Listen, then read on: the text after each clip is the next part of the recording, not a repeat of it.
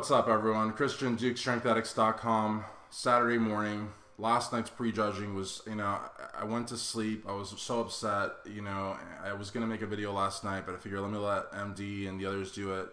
But, I made a video blasting Chris Aceto, and how do you're a contest prep guru, okay? You got the Arnold Classic champion and last year's Olympia runner-up in your roster, and both of the guys, look nothing like they did last year or like they did in Columbus. Not only do you not get your guy the Sandow, but your guy might not even be in the top 5 respectably. I mean, he might be because, of comparisons or whatnot. But I mean, honestly, Shawn Rhoden was not in the running to win the competition, and he was definitely not in the top 3.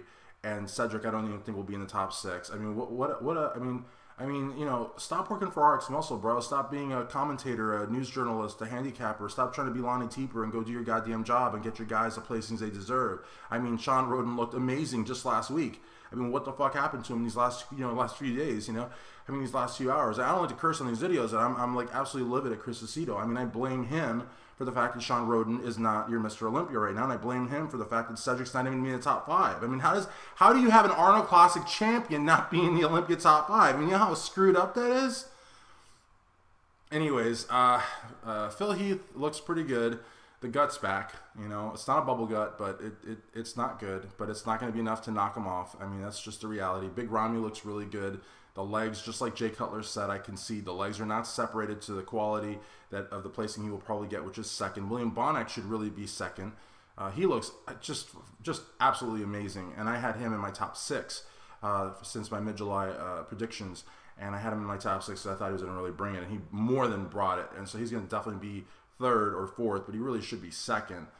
In my opinion. Dexter Jackson, 48 years old, is going to be 4th. Also looked brilliant, amazing, totally worth a top 3, top 4 placing.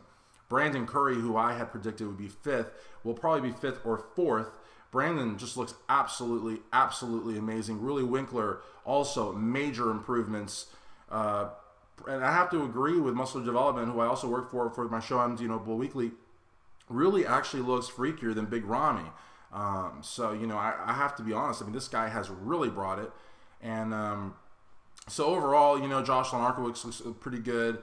A lot of guys look really good, but guys, I went to sleep last night. I was disgusted. I was so angry, and I didn't want to make a video. And as you can see, I cursed. I don't like cursing on these videos, but I cursed, and I got a little animated there earlier. But I've been really promoting the hell out of Shawn Rhoden and really strongly believing in him, and I don't believe that he let the fans down. I believe that something that happened the last few days, maybe the last few hours, maybe somebody wasn't paying attention like they should have been, or I don't know, but something happened, because he should have easily been able to contain Big Ramy, honestly, because it's not all about size, guys. It's really not. It's about quality muscle. It's about aesthetics. It's about flow.